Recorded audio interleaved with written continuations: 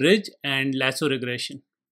Ridge and Lasso Regression are regularization techniques applied to linear regression to prevent overfitting by penalizing large coefficients. Ridge regression adds an L2 penalty, which is sum of squared coefficients, whereas lasso regression adds an L1 penalty, which is sum of absolute values of coefficients, which can lead to feature selection by shrinking some coefficients to zero. Let's go and look at a simple implementation using scikit-learn for both ridge and lasso regression. I'll jump into my editor, and here we'll start with importing necessary libraries. First, from sklearn.linear model, import ridge and lasso.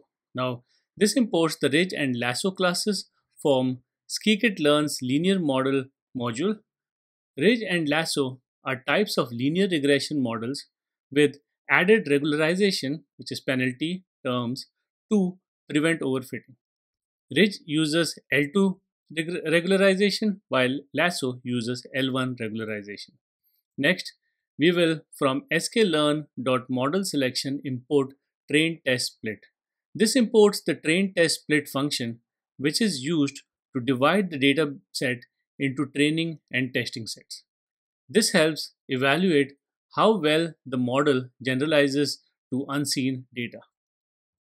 Next, from sklearn.metrics, import mean square error. This imports the mean squared error function, which calculates the mean squared error or MSE between the actual and the predicted values. Now, MSE is a common metric for evaluating regression models. A lower value indicates a better fit. Finally, we'll import NumPy as NP. This imports the NumPy library, which provides support for working with arrays and numerical data. It is fundamental library for scientific computation in Python. Now let's go ahead and get the sample data. We're going to use the same sample data that we used in the previous project. So it's x equal to np array with the square feet and y equal to np array with the pricing. So x here defines the feature data x as a numpy array where each element is a list representing the size of the house in square feet. Here x has a shape of 10, 1, meaning there are 10 example rows with one feature.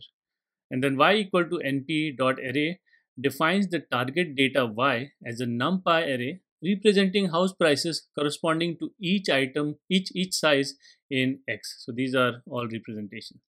Next step is to split the data into training and testing sets.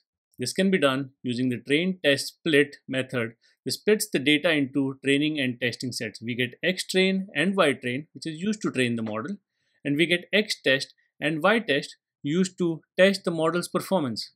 Now test size here is specified as 0.2, which specifies that 20% of data should be used for testing while 80% will be used for training. So in our case, since we have 10 records, it will be 8 and 2. Next, we have random state equal to 42, which sets the random seed for reproducibility, ensuring that the data split will be the same each time the code is run. So next step is let's jump into ridge regression. Now for this, first I'm going to say ridge model equal to ridge alpha 1.2. Now this initializes the ridge regression model.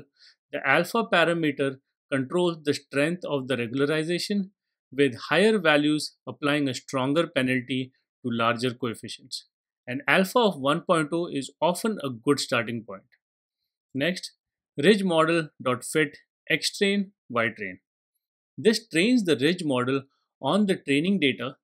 The model learns the relationship between house size and price, fitting a line that minimizes error while applying the L2 regularization penalty. Next, we have ridge pred equal to ridge underscore model dot predict x test. This uses the trained ridge model to make predictions on the test set, which is x underscore test. The model outputs predicted prices based on house sizes in x test. Next, we have ridge MSE equal to mean squared error, and we'll pass y test and ridge pred. This calculates the mean squared error MSE between the actual values y-test and the predicted values ridge pred, MSE provides a measure of the model's accuracy with lower values indicating better performance. Next, let's go ahead and print the ridge mean squared error. This prints the MSE for ridge regression, allowing you to assess how well the model performed on test data. Now next, let's go into lasso regression. So for this, I'm going to say lasso regression equal to lasso alpha 0.1, which initializes a lasso regression model. Here alpha controls the L1 regularization strength, with larger values increasing the penalty on the coefficients. Setting alpha equal to 0.1 applies a mild regularization.